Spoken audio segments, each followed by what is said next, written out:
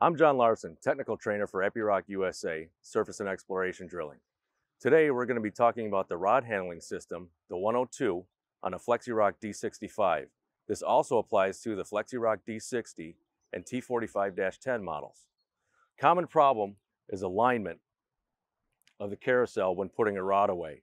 To adjust it, we have our two proximity switches down here that you can see that there's slides and slots, so we can adjust it so the pipe goes in the correct position. To adjust them, you'll need a 15/16 wrench or 24 millimeter and move them appropriately, whichever direction you want to go.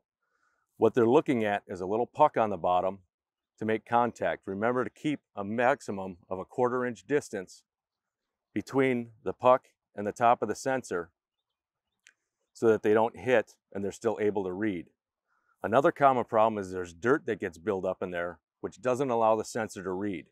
So make sure the pucks, the sensor, everything involved in there is nice and clean and able to read appropriately. If it still doesn't work, you'll notice that there's little lights in here. Green means it's good and it's picking up a good signal. Orange means that there's an interruption, and red means that the sensor's bad. If you need any further assistance, please contact your local Epiroc service center or dealer in your area.